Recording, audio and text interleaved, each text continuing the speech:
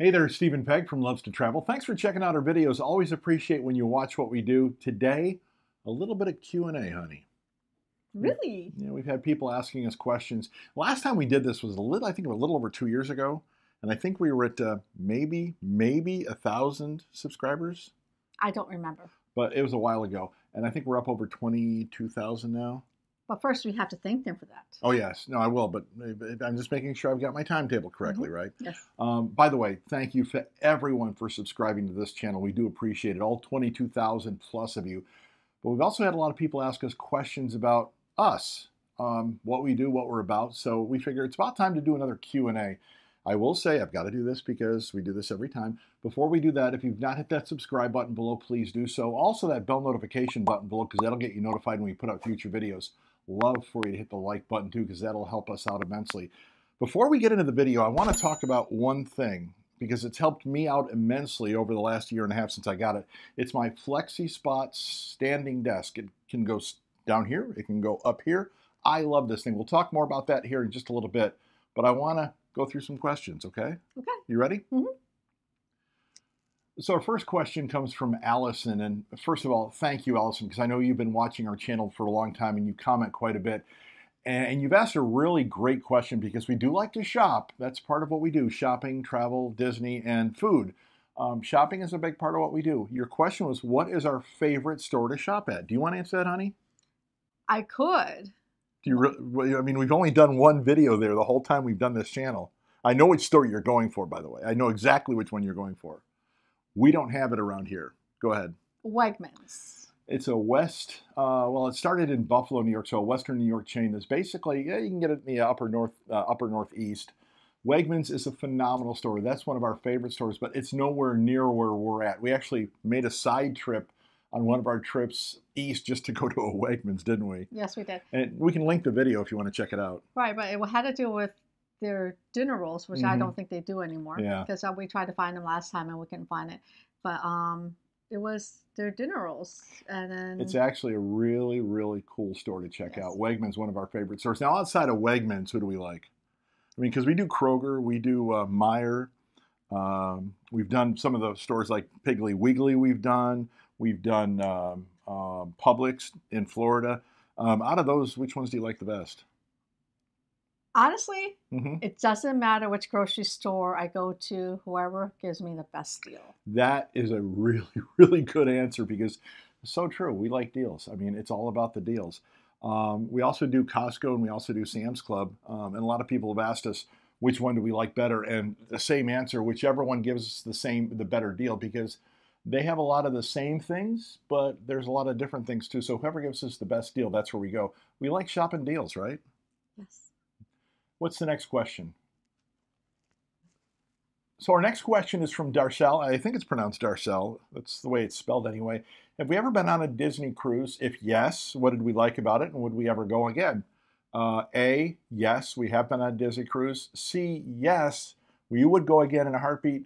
B, what do we like best about it? The rotating dining.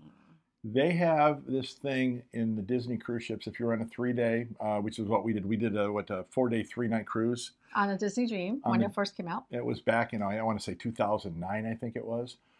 They have 3 dining rooms on the boat, and you keep the same waiter every night for dinner, but you go to a different dining room every time, and there's a different theme in each dining room.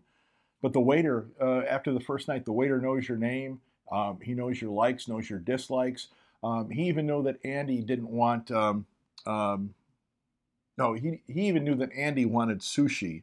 Mm-hmm. And in the last restaurant, they didn't have sushi, but he went over to the first restaurant and got Andy sushi.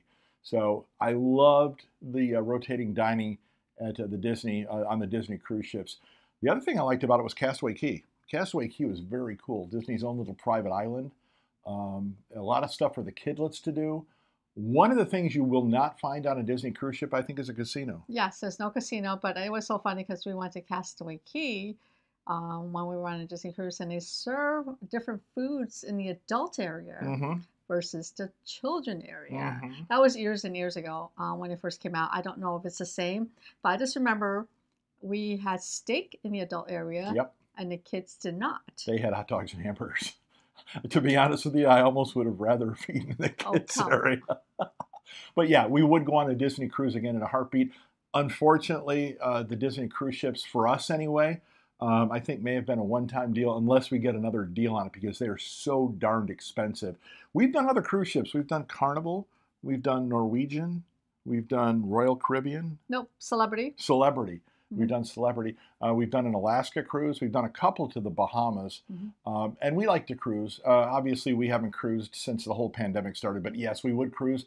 Yes, we would go on a Disney cruise again in a heartbeat if we can afford it. Yeah. Next question comes from Lena. She asks, do we ever use coupons when we shop? Yes, you do have coupons. Unfortunately, you forget about them a lot that you have them until I they're outdated. do Yes, not. you do. I'm a big fan of digital coupons, the digital coupons that go right in your phone. That's kind of why I like Kroger and also M-Perks, right? M-Perks has some digital coupons too, don't they? Yes, but not you don't load them. I load them. Well, true that. True that. I have nothing to do with it. Trust me, I have nothing to, I don't know even know how to do it. She does it all. But the digital coupons are the best. Right, the digital coupons are really good, and I do look at the coupons that come in the mail from Kroger Hmm. and then Meyer, and also some of the newspaper coupons. Yes, we still get a newspaper, but some of the newspaper coupons are iffy. Hmm. Sometimes they are good, sometimes they're bad. I'm not a coupon hoarder just because I don't have time to do that. So, I know there's people out there that make it their business to get their entire grocery on coupons and save as much money as they can. We try and save as best we can in the time frame that we have. And she does a really good job. I don't do anything with coupons. I don't even make the shopping list. When we go shopping, there's times I'll ask her. I says, "Do we need this? Do we need that?" She'll say yes. She'll say no. That's shopping is all on her. So I give her credit for that for going through the ads every week.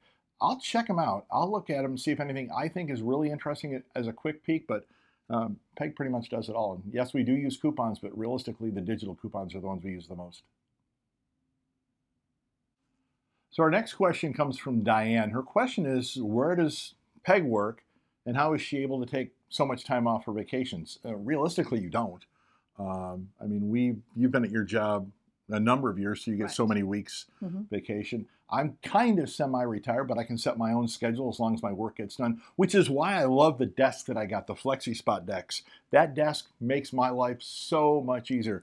I want to talk more about that for a little bit. Can we throw the video in? Yes, we can. Actually, we want to mention that this video is sponsored by FlexiSpot. I do want to say that because they did give me this really, really cool desk that you need to check out. So we're going to pop that in here, and then I'll finish answering your question.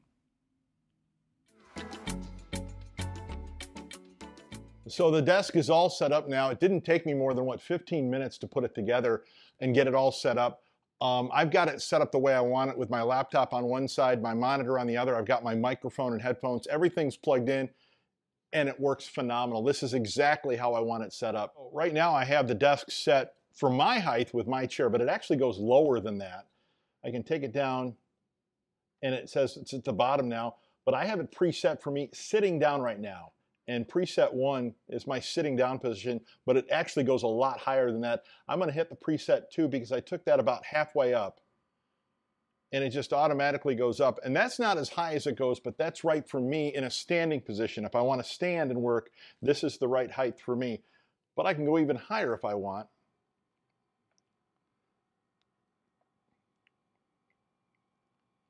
I think it goes all the way to 50. So if you're really tall, there's the top. If you're really tall, it goes this high.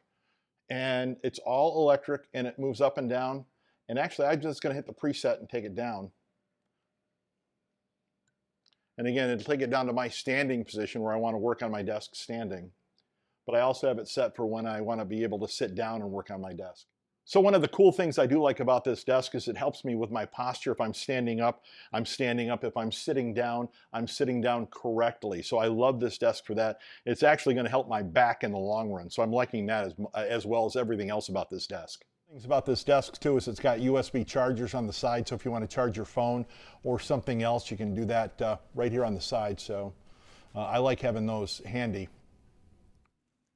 So I've had this desk now for, I want to say, a year and a half. A year. A year, a little over a year. About a year. And it's helped me out immensely, which is why I really like it, because I can either pop it all the way up so I can stand, which I do quite a bit, or I can bring it down when I want to sit. You can customize it any way you want, color, shape, how big you want the desk. And again, for me, it just helps me out because it helps my posture out. I've got a bad back, and a lot of times I've got to stand up to be able to do my work. And this desk really, really helps me out, and I love it immensely. So if you want to take advantage of a deal on a FlexiSpot desk for yourself, Amazon Prime Days are coming up on the 12th and the 13th of July, and FlexiSpot has a deal, limited time offer just for Prime Days, up to 30% off on your FlexiSpot desk. Check it out for yourself. The link is on our description page below. Make sure you check it out and get yourself a FlexiSpot desk. Now to get back to the question from Diane, you have a lot of vacation time that you have through your work because you've been there for a long time. I've been at my work for quite a few years, and I've accrued vacation time based off time worked. One of the things that we do is we use long weekends. Take a Friday off, go Friday, Saturday, Sunday. Take a Monday off, do Saturday, Sunday, Monday. Again, my job, I can set pretty much my own schedule. I can work from home, which I do a lot. I can work from wherever we're going to go. She can do some work remotely as well. But again, it's a case of being able to do it because we actually have the time because we've been at our jobs for so long. So my next question comes from Lisa. She wanted to know where I buy my socks from. And the reason she asked that, because I put in a video that I can't buy socks at Costco or Sam's because my feet are too big. I wear size 15s. Where do I buy my socks? Target. They're the ones that have it. They've got the extra, the longer, bigger sizes of socks. So if you've got big feet like I've got, big socks, get them at Target. That's where I go. Our next question comes from Yvonne, and I almost kind of don't understand the question, but maybe I'm getting this right. If we had to do a trolley dash, which store would we choose and why? And if I'm reading this correctly, a trolley dash is if we had to go someplace quick to get something, where would we go? That's a quick answer for us. Kroger is 3 minutes down the road from us. So our next question comes from Catherine. She wants to know, how much money do we think we've saved over the years? Now, keep in mind, we've raised 4 boys, but luckily we've been in the same place for actually over 20 years. How much have we saved? By shopping offers. That's a really good question. I've never tried to figure that out. What do you think?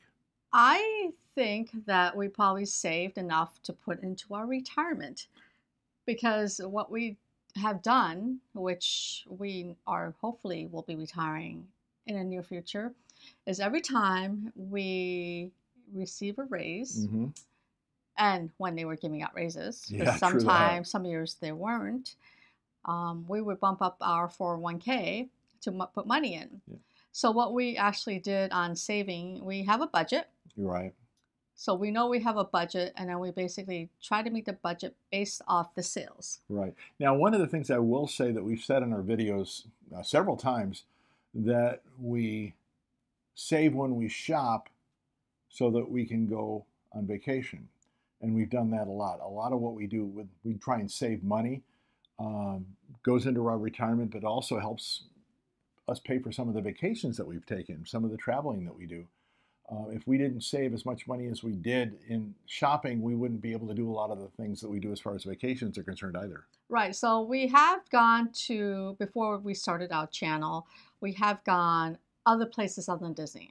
So, we've gone to Washington, D.C., we've gone to Boston, we've gone to Alaska, we've gone to Hawaii, we've gone to California. So we've gone to the Grand Canyon. Yeah, one of the things that we've always believed in as we've been growing up with our kids is I want my kids to have life experiences and know what it's like to see around different things and not just know your neighborhood. So we've taken them on trips. And again, the reason that we've been able to do that is because we've saved a lot of money by deals and looking for the best deal and scrimping and saving. And that's why we tried to pass some of this along in these videos to try and help you do the same thing for yours.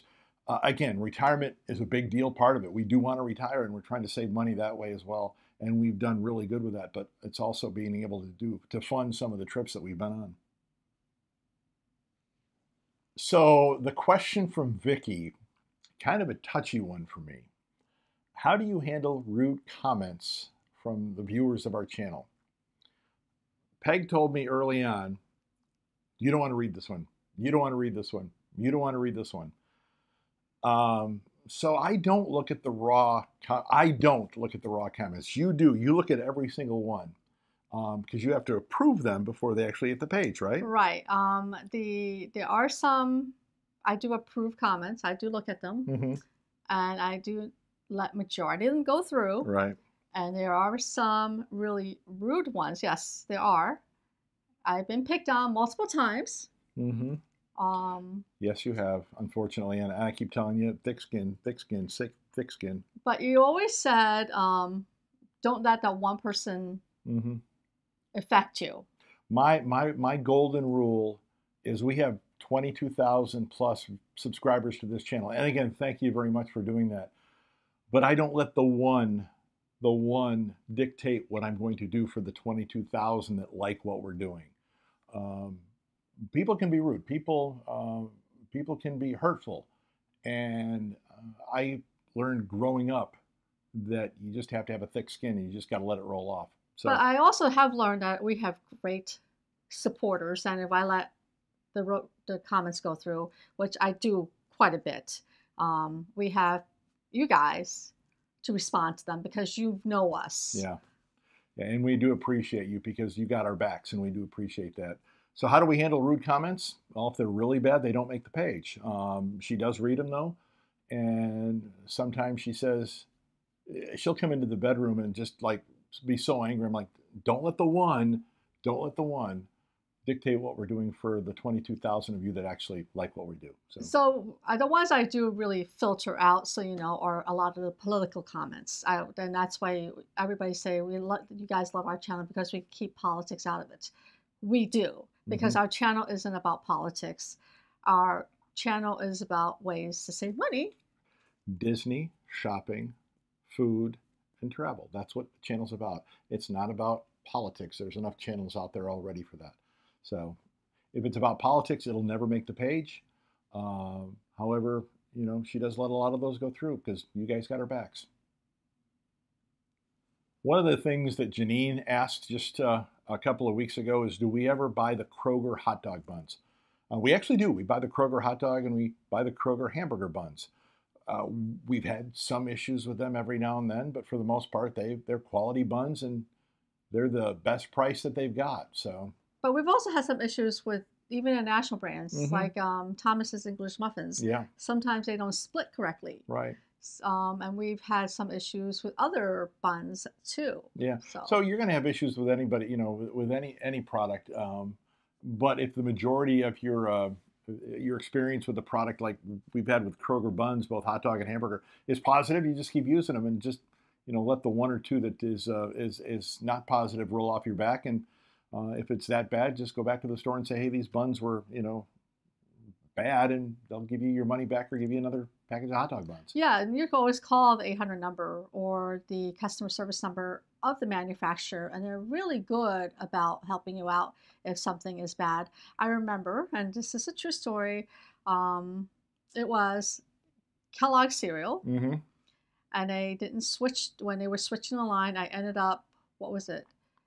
A different cereal and another cereal. Yeah, you got a bag of one kind of cereal in a box that was supposed to be another kind of cereal. And I called their 800 number, and it says, oh, when they switched the line, they just forgot to change the boxes out. And they sent her coupons for cereal, for free cereal. And I've done that with Edie's Ice Cream before. Edie's Ice Cream, they've had problems with, and they've sent me coupons for a new product. So they'll take care of you. The manufacturers would rather take care of you than have you be ticked off and not become a buyer of their product. So let's take one more question, honey, because I've had a lot of people ask me about this one. Lisa asks, have we ever tried Coke Zero? We drink Diet Coke. I drink Diet Coke. You're now drinking the Diet Sprite, right? Right. But I drink Diet Coke.